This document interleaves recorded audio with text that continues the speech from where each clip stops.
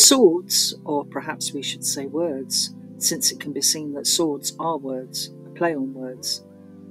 If you perceive swords in the Bible for cutting off heads, killing and fighting, then you should look a little deeper. Jesus was not building an army for physical fighting. He was gathering people, an army if you want to use that, with his words, with the word of God. If we say harmful words, then for sure we have impure thoughts too, since words stem from thoughts. Words can be weapons and create fear, or they can be beautiful and create love. Matthew 7 verse 16 says, "By their words shall ye know them." This is why free speech is so important. We can see through to the heart of someone by the things they say, through their words. Words can be uplifting, kind and loving, or they can be weapons, damaging, wounding and hurting. The words people say demonstrate their heart and their intentions. Words that damage a person can be like torture.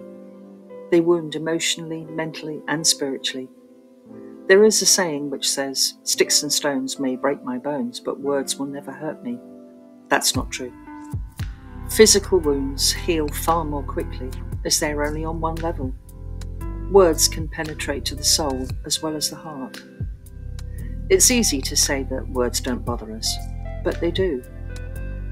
If, for example, there are 20 kind comments on social media and one unkind comment, our minds will focus on the one unkind comment. It's human nature and only natural. How do we resolve this? We send kind thoughts to the person who said or wrote the unkind comment. They are more in need of kindness and love than we are. Retaliation, or tit for tat, has been tried for centuries and has never worked. This is not a new concept, although it may be new to us right now in today's world. If we all did this, we would be amazed at the results.